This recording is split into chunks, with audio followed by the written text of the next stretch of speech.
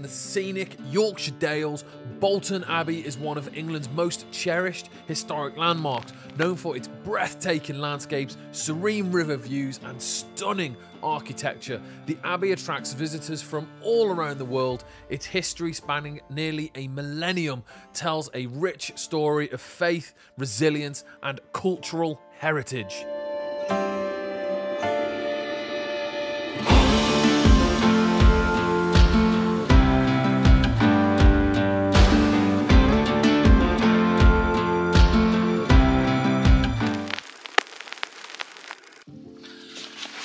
Hi, today's video we're going to Bolton Abbey, nestled deep within North Yorkshire. Cost me £15 for entry. I think you pay per vehicle, no doubt on the screen. So the drone shots for this are going to be phenomenal. This place I've seen online, you see on TikTok and all social media, and it all looks pretty good.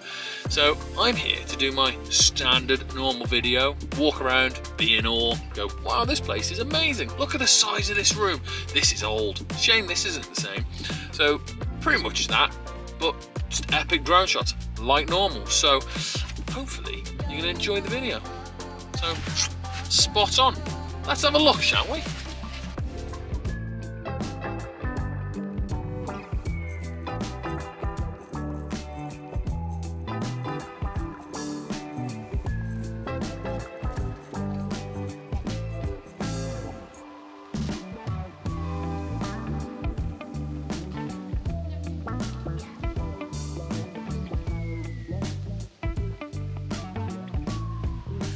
So the Abbey itself, so the car park is a little bit away, but the Abbey itself is like, you have to walk to it, which isn't a bad thing because the little town that you're in, it's actually called Bolton Abbey, the town itself. Here we go.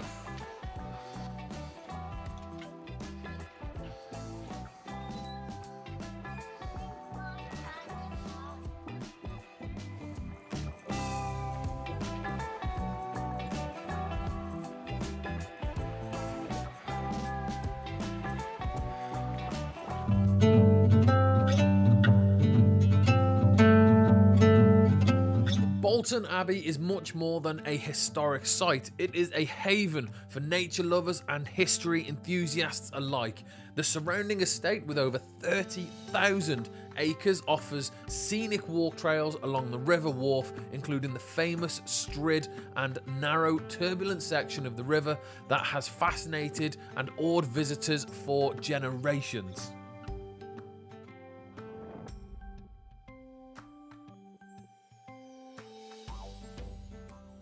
Just come through a gate. There's many gates to get in here, but look at this. I think it's actually a graveyard that's still used. Saying that, I don't know. It could be. I'm not sure. If it is, that's pretty cool. Look at this. Look how well maintained this grass is. I've seen some grass in my time, but this is some good grass. Look at that. Holy.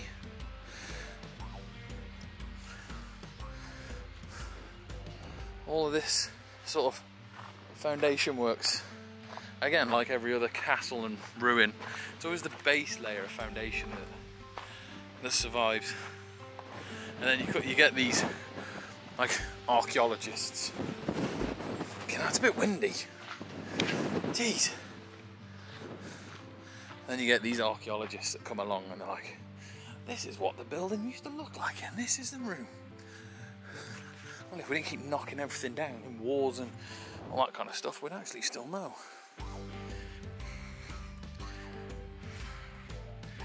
Look at that. That grass is amazing.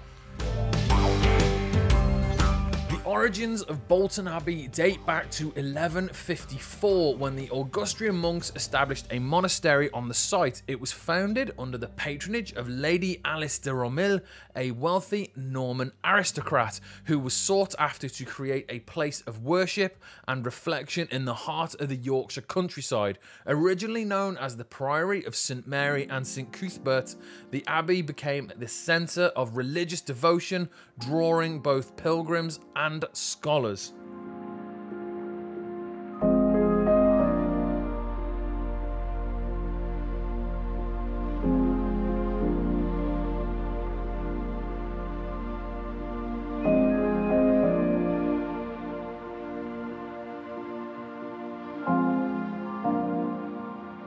Throughout the 12th and 13th centuries, Bolton Abbey thrived, benefiting from the support of local powerful families and benefactors. The community of monks at the abbey grew, living according to the rule of St. Augustine, which emphasized simplicity, charity, and prayer. The abbey accumulated extensive landholdings, managing farms, granges, and mills, which contributed to its wealth and influence.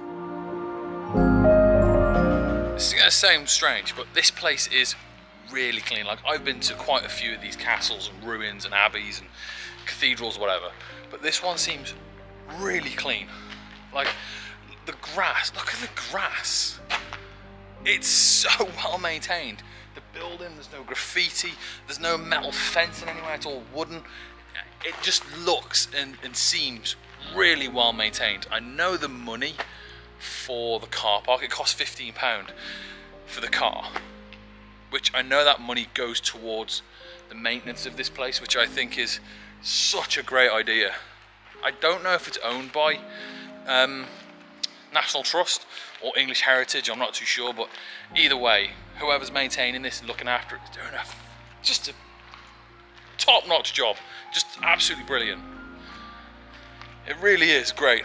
This place is up there as one of the best. And the other thing as well is, look how good the view is. Like, literally, you've got a river there, then there's like some sand beaches, and what they've also done is you can obviously leave once you've had your little wander and you've explored this place. There's trails and walks everywhere, and they've put bridges up, they've put all these kinds of things, so you don't just stuck here.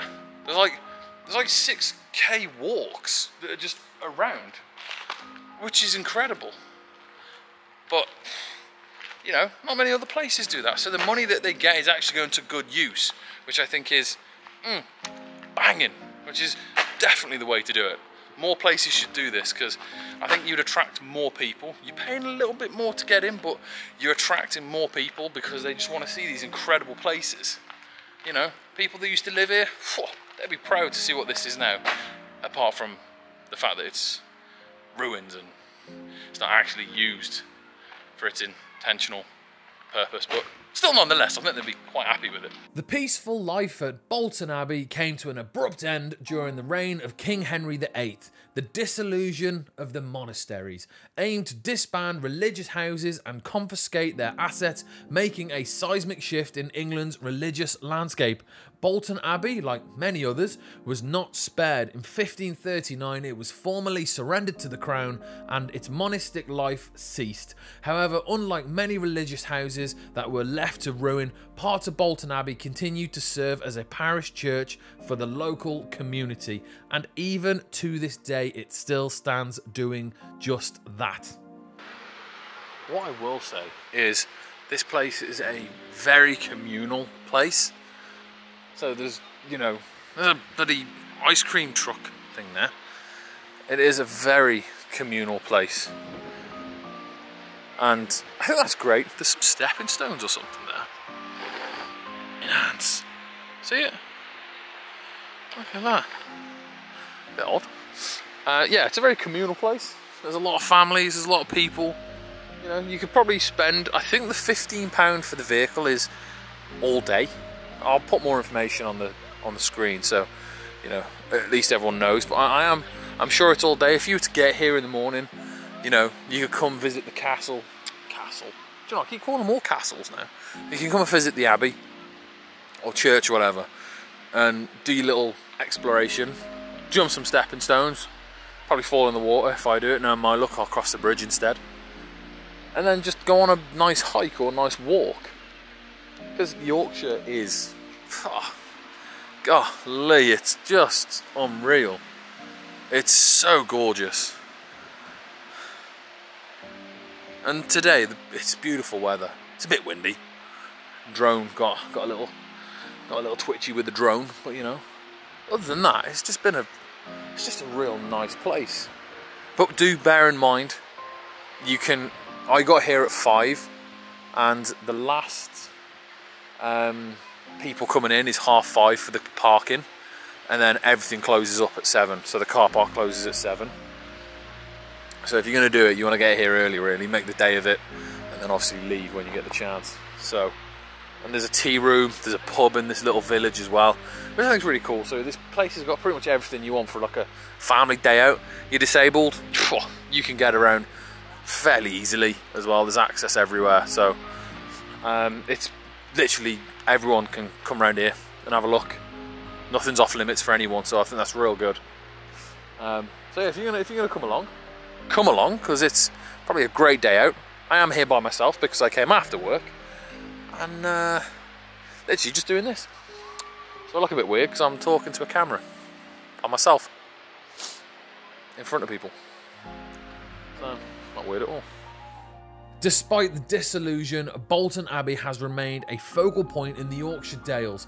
In the 19th century, the Duke of Devonshire, whose family owns much of the surrounding land, took significant steps to preserve and restore the Abbey ruins. Today, visitors can explore the 12th century nave, which still serves as a functioning church alongside the atmospheric ruins that reflect the centuries of history.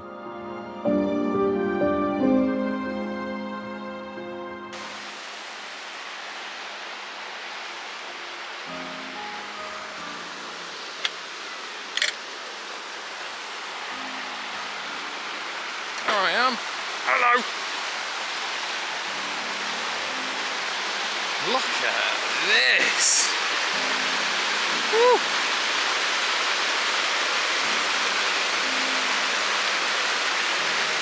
This place really does have everything.